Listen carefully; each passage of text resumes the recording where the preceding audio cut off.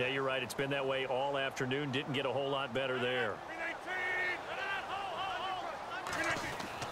On play action, Rodgers. He sets to fire deep. And, oh, a crusher there as it's intercepted. A great read, and it's picked off. And a big turnover there as his guys will get the football back. And not great starting field position here for the offense. Here's Murray now as they run it to start the drive. And he's up past the 10 to about the 12. A solid run on first down. Gain of 7 leaves them with a 2nd and 3.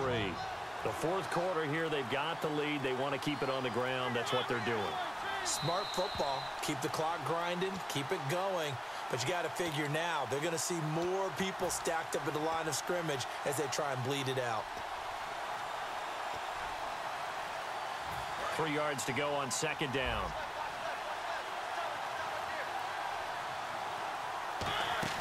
Mariota off the play fake to Andrews.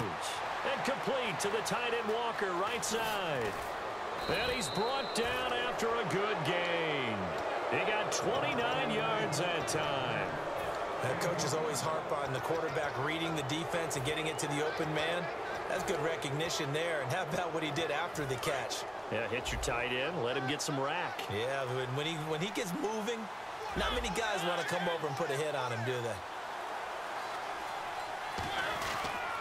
A toss to Murray. Give him a couple on the carry there. 2nd and 8. That's a good play by the guys on the defensive side of the ball. Held him to a gain of 2. And that changes the playbook a little bit now for the guy calling plays.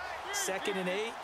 Now he's got to probably think about going to the air instead of maybe staying with the ground game. And he'll lose yard. And now a timeout coming from the defensive side for the Packers. It's just their first. They've got 2 more to use here in the final stages. Now Mariota. Rolling to his right. And he can't get a throw off. He's taken down. What a huge play at this point in the game. Man, he got in there so quickly, Charles. What could the offense have done to adjust and account for that? But what you're hoping is that you figure out and you see and get a clue that maybe there's going to be some pressure coming at you, and you change the blocking schemes. Maybe you go to max protection. The biggest one is maybe you bring your running back in to try and keep you clean. But in that case, that didn't happen. 0 accountability, and a sack resulted. The Packers offense now, they get ready to head back onto the field. They're down here in a 1-score game.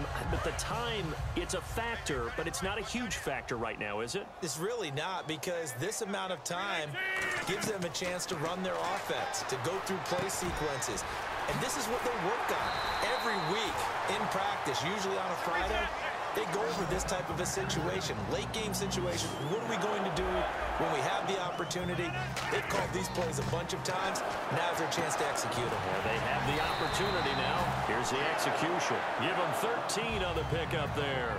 And it'll give the Packers a first down. And now they're in the hurry up.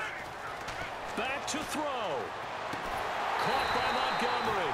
And he goes down, but not before getting this inside the 25. So the defense blitzed. A nice job picking that up, completing the pass. And how in sync was the quarterback in his center on that play? And he's got it. It's caught for a touchdown. And they have taken the lead here in the final seconds. So with next to nothing left on the clock, they get